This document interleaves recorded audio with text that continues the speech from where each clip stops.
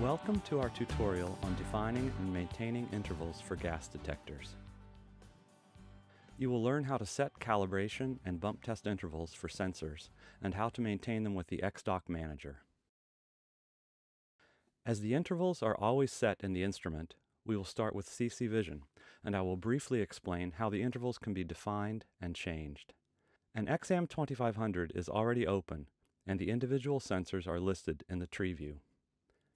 The calibration intervals are set directly at the individual sensors and are independent of each other. In this example, the intervals for all sensors are set to 180 days. Changing the value for one sensor does not affect the settings of the other sensors. Once the values have been defined, these settings are transferred to the instrument by clicking the Send button. Next, we'll see what happens when the interval has expired and how to set the intervals for the bump test.